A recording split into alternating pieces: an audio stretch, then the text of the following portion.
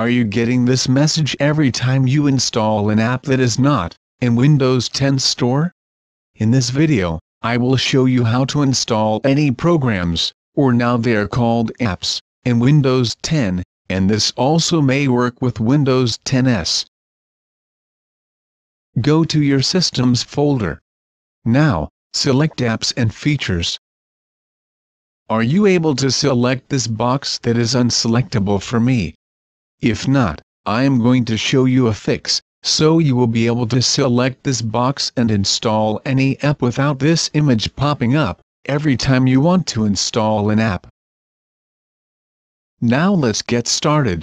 Hold down the Windows key and then press R. You should see a box in the lower left-hand corner of your screen. Now enter GPEDIT.MSC and then hit OK. Now expand this window. In the left window, select Administrative Templates folder. In the right window, double-click on Windows Components folder. Now scroll down and double-click on Windows Defender Smart Screens folder. Then double-click on Explorers folder. Double-click on Configure App Install Control. Select Not Configured.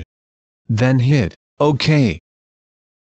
Next, double-click on Configure Windows Defender Smart Screen. Select Not Configured. Then hit OK. Now close this window. Let's go check it out. And yes, we can now change how we want to install our apps.